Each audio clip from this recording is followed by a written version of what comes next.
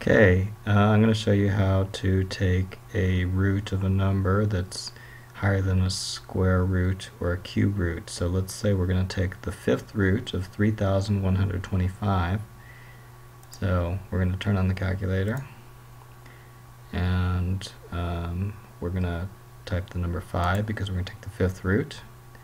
And then we press math and we go to number 5, which shows an x root of a number, so we press 5.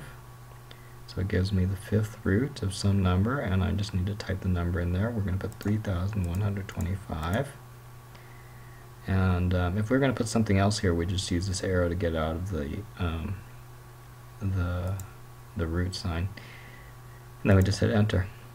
So we can see the fifth root of 5, or fifth root of 3,125 is 5. If we want to check that, we do 5 to the fifth root. So we can see that this up arrow here is an exponent, and we hit enter, and it's 3,125.